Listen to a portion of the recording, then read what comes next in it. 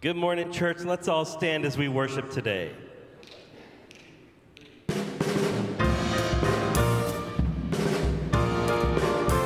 Y'all know this song, so let's sing it out. Here we go. What a wonderful change in my life has been wrought since Jesus came into my heart. I have light in my soul for which long I had sought since Jesus came into my heart. Since Jesus came into my heart. Since Jesus came into my heart. Floods of joy o'er my soul like the sea billows roll. Since Jesus came into my heart.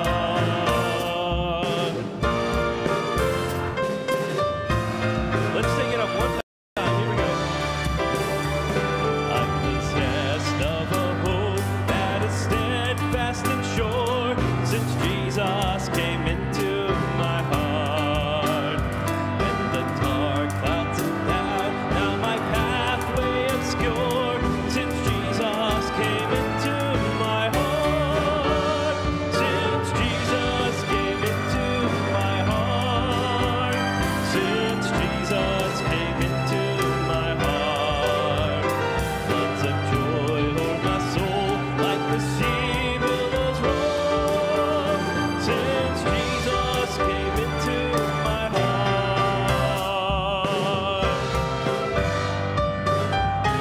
Oh, one more time. Here we go. And I shall go there to dwell in that city I know, since Jesus came into my heart. And I'm happy, so happy as onward I go, since Jesus came into my heart. Since Jesus came into my heart. Since Jesus came into my heart. Floods of joy o'er my soul like the sea billows roll. Since Jesus came into my heart. Since Jesus came into my heart. Since Jesus came into my heart. Floods of joy o'er my soul like the sea billows roll. Since Jesus came into my heart.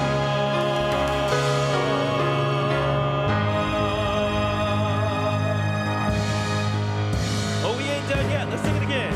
Since Jesus came into my heart. Since Jesus came into my heart.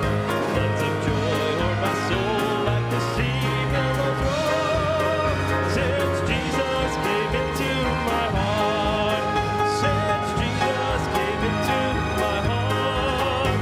Since Jesus came into my heart. Floods of joy o'er my soul like the sea billows roll. Since Jesus came into my heart.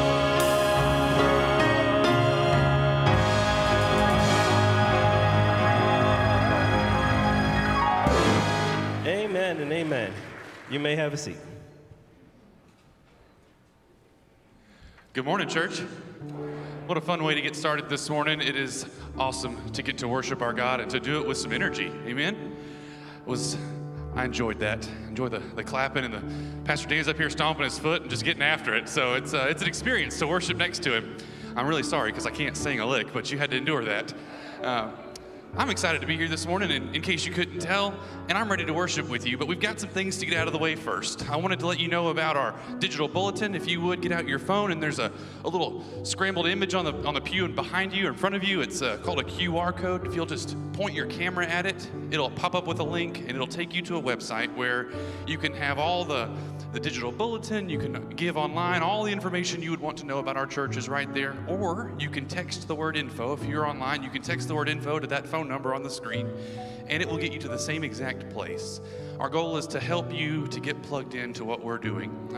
This is an awesome church that loves serving DeLand through the resources that God has given us. And so as we do that, this week we've got something kind of big coming up, and I'm a little bit excited about it. I'm wearing my shirt and everything. We've got Vacation Bible School this week. Thanks to COVID, we kind of had to cap it early on in March when we planned this, and so we're only going to have 230 kids here for the week. And so I know that's such a disappointment to only have 230 kids here this week.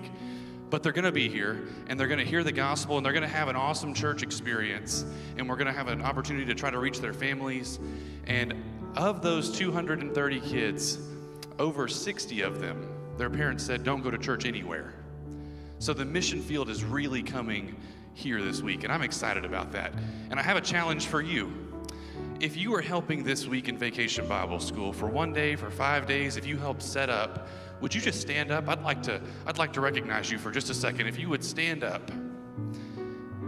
There are 130 volunteers this week helping with Vacation Bible School. Hold on, stay standing for just a second. I want to embarrass you just a little bit further.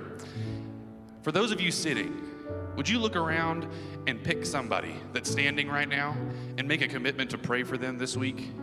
They're going to impact somebody's eternity, and I want you to be supporting them if you can. All right, you guys can have a seat. Thank you so much. I'm excited about this week. If you would pray with me.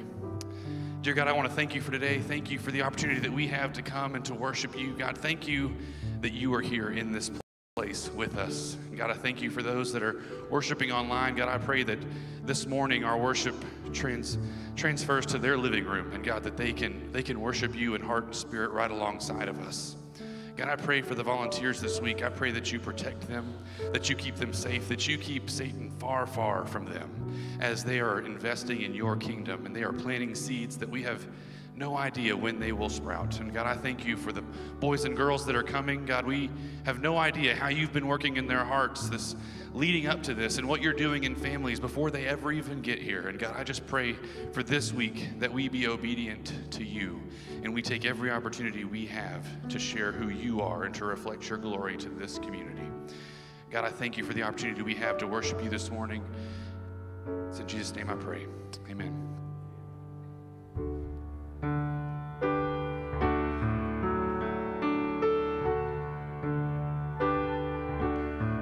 Before the throne of God above, I have a strong and a perfect plea, a great high priest whose name is love, whoever lives and pleads for me. My name is graven on his hand, my name is written on his heart. I know that while in heaven's hands, no tongue can bid me thence depart. No tongue can bid me thence depart.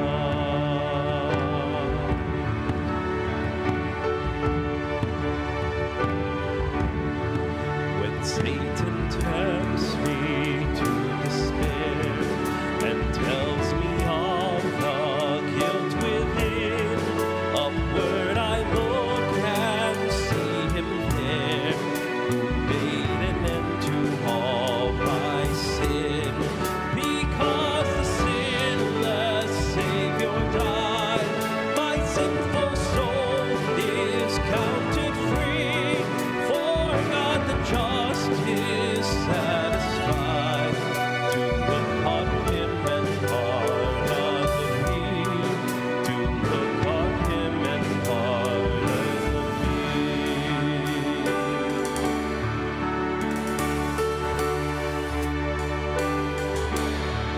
Behold him there, the risen Lamb, my perfect, spotless righteousness, the great unchangeable I am, the King of glory and of grace.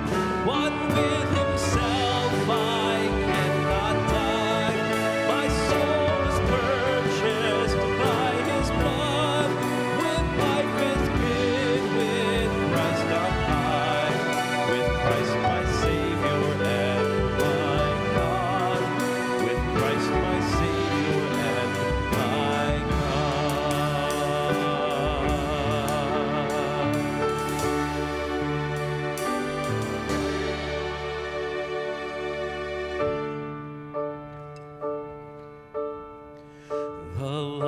of God is greater far than tongue or pen can ever tell. It goes beyond the highest star and reaches to the lowest hell. The guilty pair bowed down with care. God gave his Son to win. His erring child he reconciled and pardoned from his sin. When years of time shall pass away and earthly thrones and kingdoms fall, when men who hear refuse to pay, on hills and hills and mountains call, God's love so sure shall still endure, all measureless and strong, redeeming grace to Adam's race, the saints and angels' song.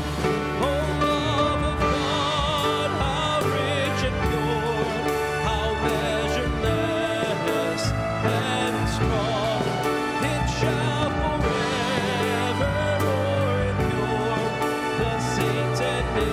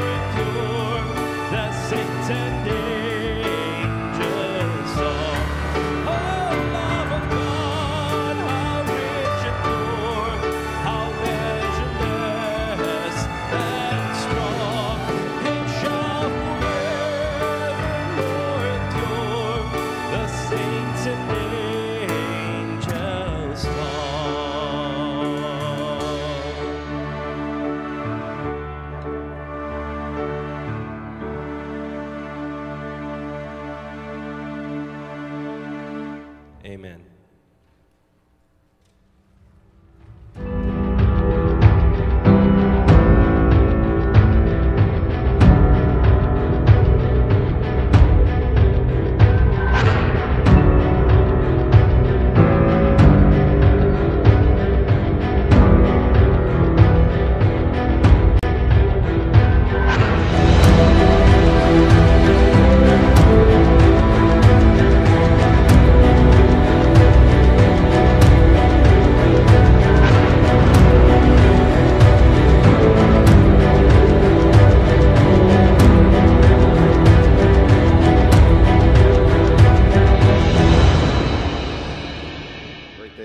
Thank you so much for your participation and for your energy this morning. If you're watching from online, thank you for being here. We're so grateful that we have the opportunity to be together in this way. Today we're going to finish up 2 Peter.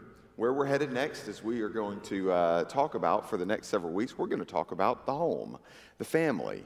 the value of gathering together in our homes and the benefit and the calling that we have within our homes to make much of Christ and to be kind of our primary discipleship model is really about the home. And so we're going to be talking about that. We're going to be introducing a brand new resource to you that we are going to have available, and you'll see that over the next several weeks. But we're excited about that. I can't think of any better way for us to come out of Vacation Bible School than to talk about families and to talk about moms and dads and grandparents and kids and husbands and wives. It just really is a powerful way. And then as we get into the fall and as we get into school starting back, we're going to do a series walking through the book of 1 John.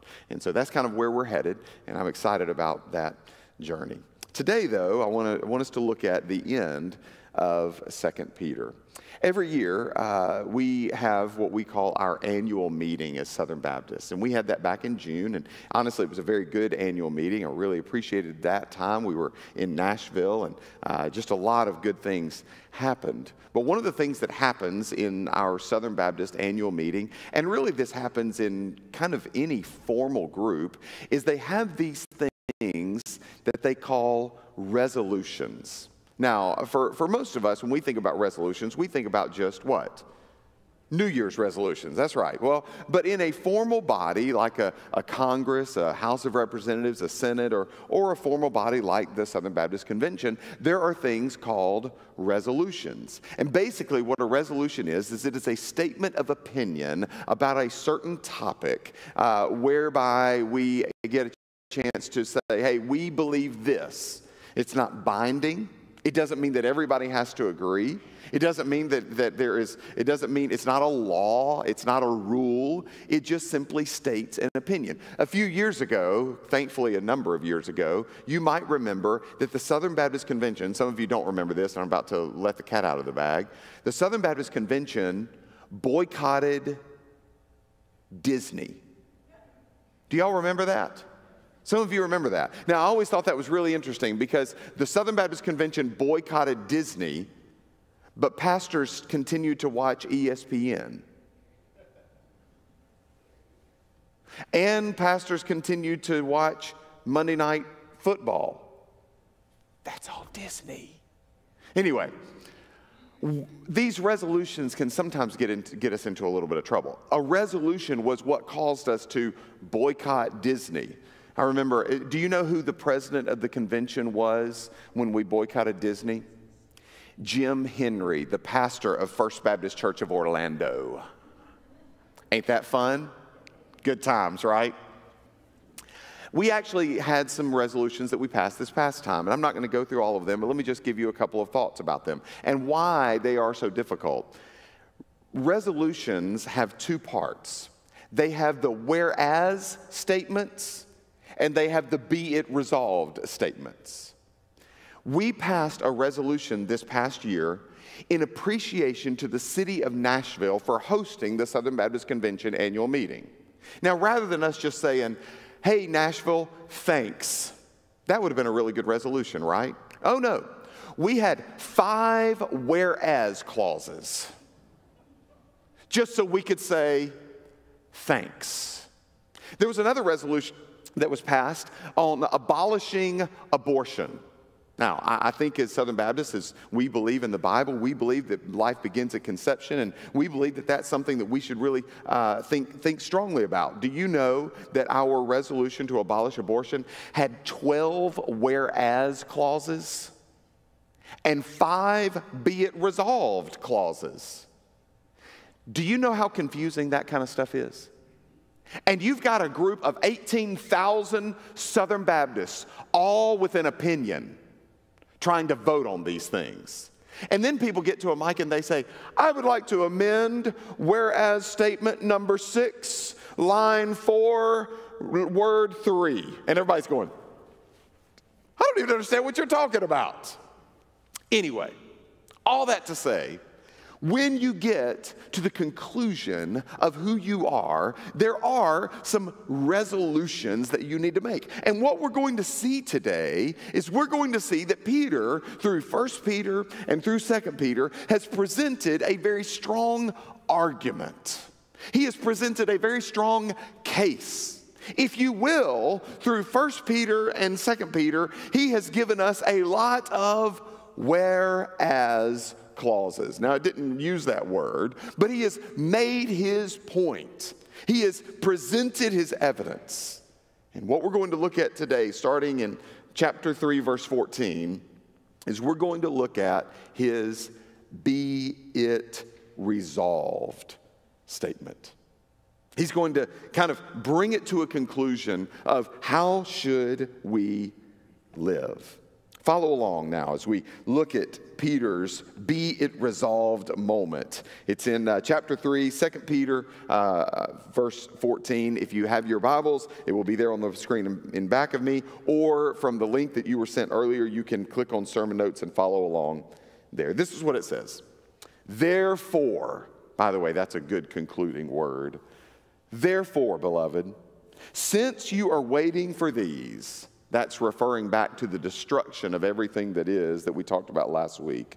Therefore, beloved, since you are waiting for these, be diligent to be found by him without spot or blemish, and at peace, and count the patience of our Lord as salvation, just as our beloved brother Paul also wrote to you according to the wisdom given him, as he does in all his letters when he speaks in them of these matters. There are some things in them that are hard to understand, which the ignorant and unstable twist to their own destruction, as they do the other scriptures. You therefore, beloved, knowing this beforehand, take care that you are not carried away with the error of lawless people and lose your own stability, but grow in the grace and knowledge of our Lord and Savior Jesus Christ. To him be the glory both now and to the day of eternity. Amen. Peter comes to a point where he begins to, he resolves. He says, okay, I've made my case. I've presented my argument. Now be it resolved. Therefore. He gives a few kind of qualifications.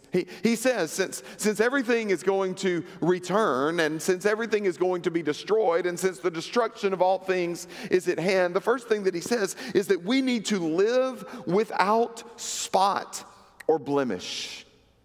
We need to live without spot or blemish. This actually references back to the false teachers that he talked about in 2 Peter chapter 2. Do you remember what he said about them? He said that they are blots and blemishes, reveling in their deceptions while they feast with you.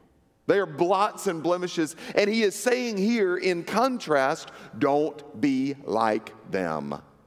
Don't live like them. Don't believe like them. Don't speak like them. Live in a holy and pure way, because we know that Jesus is returning. We know that he is going to come like a thief in the night. We talked about that last week. We know that God is working in the midst. Don't be like those false teachers. Instead, keep your way straight and holy and pure. As we look toward the end, which is coming, we should always be aware that no spot or blemish is found in our lives. Now, is this even possible? Probably not. Are we going to have some areas where we're weaker and stronger? Probably so. However, can I just encourage us to do this? Let's not let our imperfection be an excuse for more imperfection. Instead, let's realize that with the presence of the Holy Spirit inside of us, because we are the temple of the Holy Spirit, because we do have the indwelling Christ, let's make sure that we are not looking at our imperfection and giving it an excuse for even more. Let's recognize that though we may be imperfect, we are always to strive and try to do what God wants us to do. Amen? Yeah. Live without spot or blemish. Secondly, in light of this, in light of the end, in light of all things, in light of the argument that Peter has made, we should live at peace. I want you to do this for just a second. You ready? I want you to take a deep breath in. And now blow it out.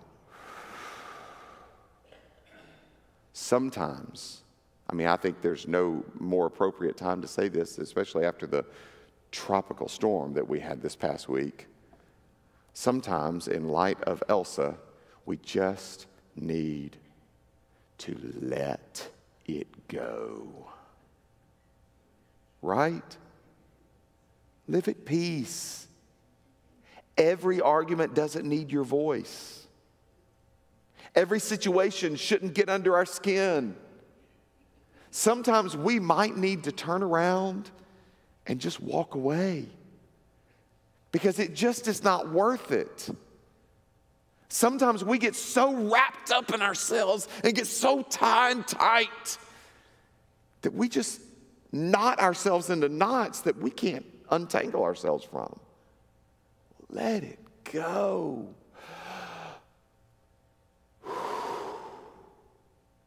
We need more of those in our life.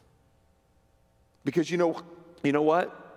When the end comes, we know the one who wins. And while this world may be on a trajectory that we may not agree with, we don't really belong here. We have a greater home. We have a greater destination. So let's just recognize that sometimes we just need to and let it go. Recognize that God's got it. Live without spot or blemish. Live at peace. And thirdly, live in the patience of God. Do you remember what he said a few weeks ago? That God is not slow in keeping his promise, but he is patient, wanting all to come to repentance and to faith. You see, sometimes we need to recognize that the patience of God and the fact that he hasn't returned yet means that he is still wanting people to come to know him. And we need to live in that patience for ourselves and for others.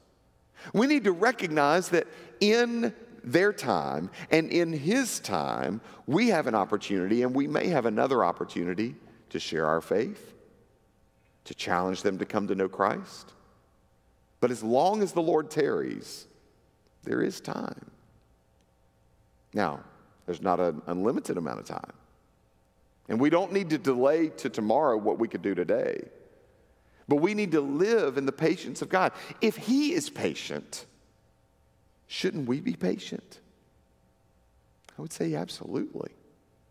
Since he hasn't come again, we should believe that there's still an expression of his patience toward us and toward others in coming to know him. Then Peter goes kind of crazy. He has this little insert in the end here, and you might have noticed it. There's an interesting little section about Paul. Did you see that? All of a sudden he starts talking about Paul, and he says that he should believe, that people should believe these things just as Paul wrote. Now, the interesting behind the scenes thing there is that Peter and Paul, two of the church leaders of the day, Peter being the kind of the leader of the church at Jerusalem. Peter was the one that preached the sermon on the day of Pentecost that 3,000 people came to join the church. I mean, he was a big dude. He was a powerful guy. Peter was somebody that people really paid attention to. And then Paul, through his letter writing, wrote 2/3 of the New Testament. He started churches. He was the first, if you will, Christian missionary. They didn't like each other. They disagreed. Specifically, they disagreed about whether or not people that were not Jews could come to know Christ. And if they did, how they came to know Christ. Peter believed that the Jewish message from the Jewish Messiah of the Jewish salvation was for Jews. Paul believed that, no, we are supposed to expand that. There was a disagreement between Peter and Paul. And I think it's beautiful It's a beautiful picture of the unity of the body of Christ, that in this section, while it seems a little odd, that Peter basically says to all of his readers, hey, listen to me, listen to what Paul has to say too. And I think it's also interesting, just as kind of an aside, where he says, hey, listen to what Paul has to say. He has taught you some great things, and he even says, even those things that are hard to understand. Now, I just love this. This is one of Jesus' disciples. This is one of the guys that walked with Jesus for 3 years. And he says to his readers, sometimes the stuff that Paul writes is hard to understand. Have any of you ever read anything that Paul wrote and said, wow, that was really difficult to understand? We're in good company, aren't we? That actually makes me kind of feel good about my life and about my own faith and about my understanding of God's word. It doesn't mean that everything is always going to make easy sense. Here is Peter, one of the greats, saying, sometimes some of the stuff he writes is difficult to understand.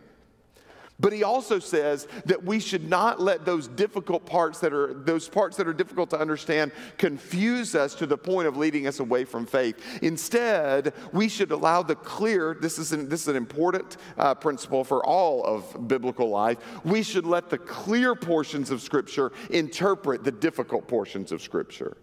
While we might find some places that I don't really understand that, many times we can allow other parts that do make sense to us, that are very clear, be put into those parts that are a little bit more difficult to understand, and we can interpret the difficult parts of Scripture with the clear parts of Scripture. Does that make sense?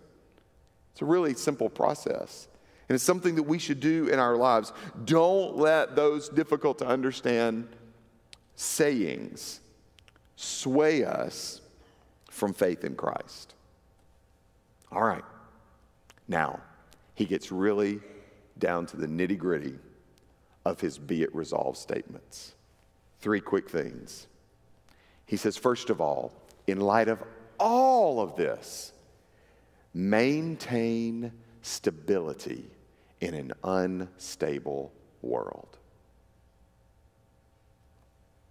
Some of you have noticed this as well as I have.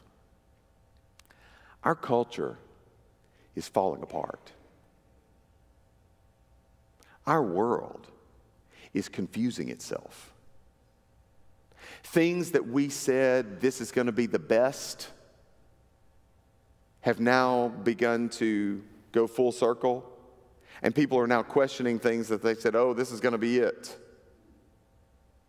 I remember a few years ago, on the weekend after the Obergefell decision passed the Supreme Court.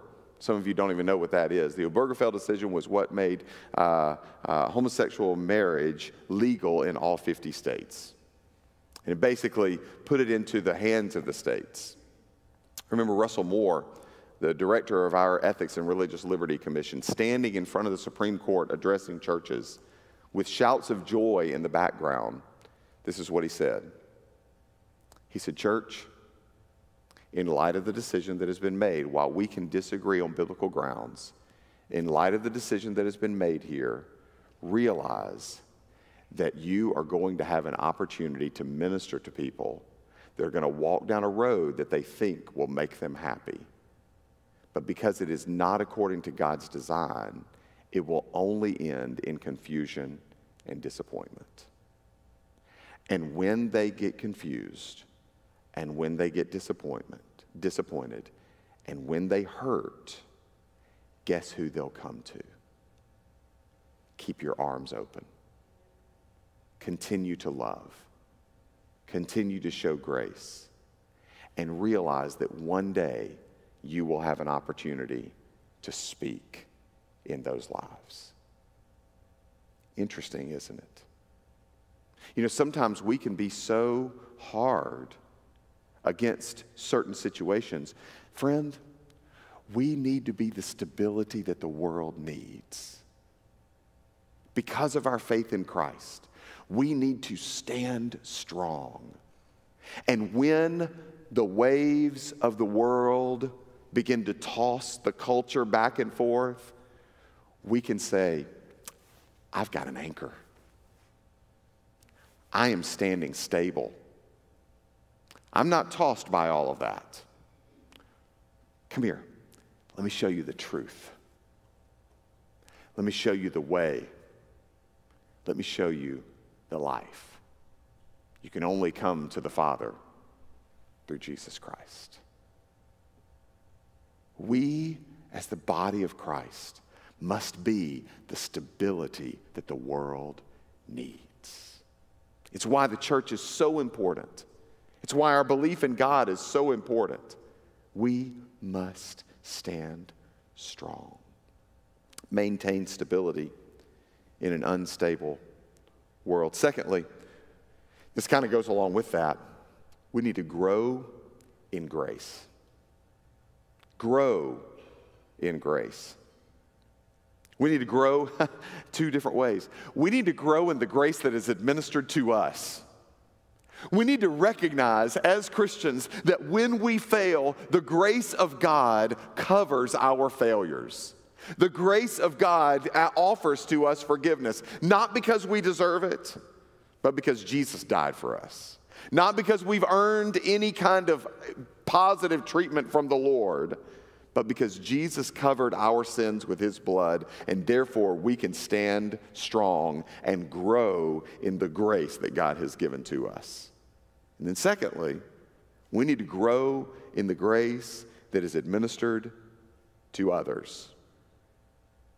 There is one judge and one Lord of all, and we need to not try to sit on his seat. We need to recognize that we need to give grace to others, because guess what? They're failures and flunkies just like we are. They just might fail and flunk a little bit bigger. But they need to know that there are a group of people that while we may disagree, we are not the judge, jury, and executioner. We are giving grace where God has given grace. We are loving where God has loved. We are encouraging where God has encouraged. We're standing, now remember, together, be the stability, live the truth, grow in grace. This is tough, isn't it? And then thirdly, grow in knowledge.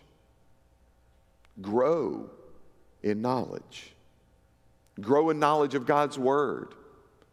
Grow in knowledge of doctrine, of Christian doctrine. Grow in knowledge of the church and of Christian history.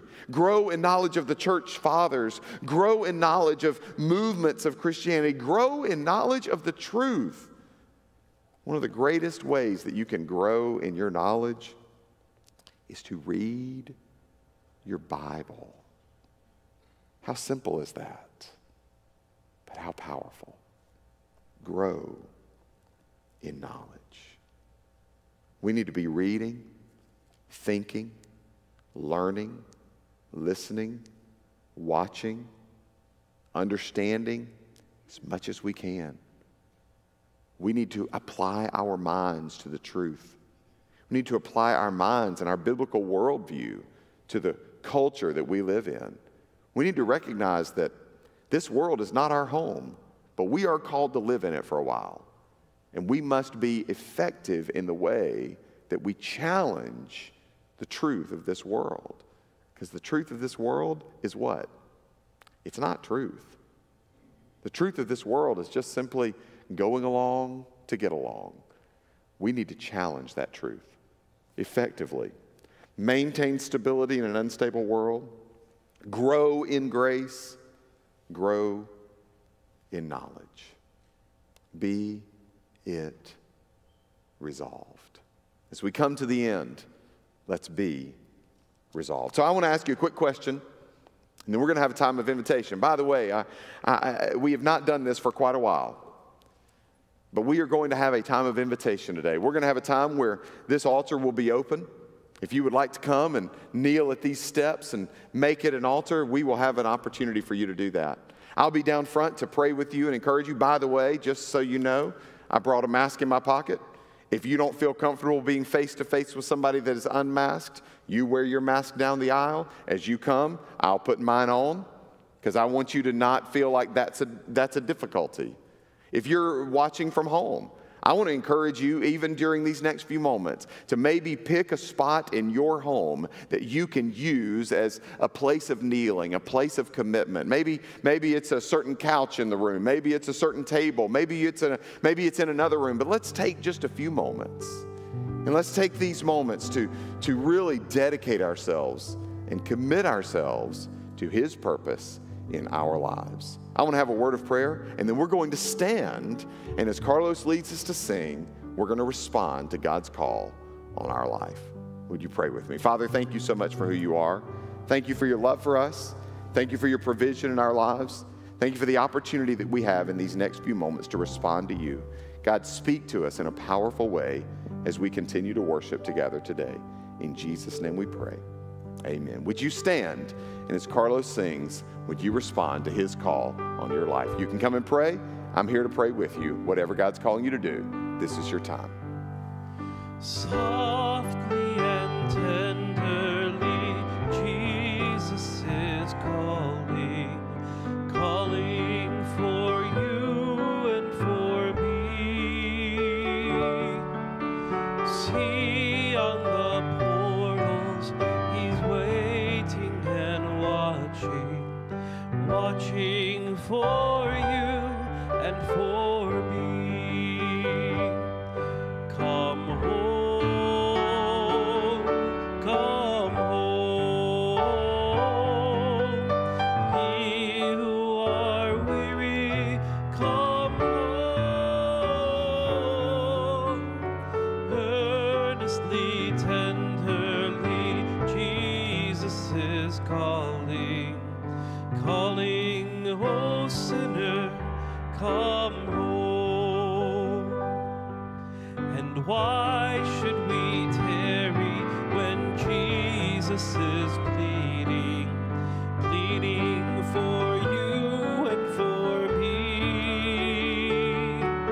And why should we linger and heed not His mercies, mercies for you and for me? Come home, come home. Ye who are weary, come home. Earnestly, tenderly, Jesus is calling, calling, oh sinner, come home. Time is now fleeting, the moments are passing, passing from you and from me. Shadows are gathering, deathbeds are coming, coming for you and for me. Come home, come home. Ye who are weary, come home. Earnestly, tenderly, Jesus is calling, calling, oh sinner, come home. Is it good to be able to respond? Amen. Thank you so much. Thank you for those that just continued to pray. Thank you for those that just allowed, even in your seat, for the Lord to just continue to work. Thank you for those that are at home that just allowed this to be a time of commitment and a time of responding to God's call on our life. I'm thankful that you are here. I want to go to the Lord in prayer, and then we'll close our time together. Father, thank you so much for who you are. Thank you for this time of sharing together. Thank you for your word. And God, I just pray that you will continue to work in our lives. Thank you for this day of worship. In Jesus' name we pray. Amen and amen.